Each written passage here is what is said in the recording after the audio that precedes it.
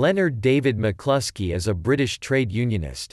He is General Secretary of Unite the Union, the largest affiliate and a major donor to the Labour Party. As a young adult, he spent some years working in the Liverpool docks for the Mersey Docks and Harbour Company prior to becoming a full-time union official for the Transport and General Workers Union in 1979. McCluskey was elected as the General Secretary of Unite in 2010, and was re-elected to his post in 2013 and 2017.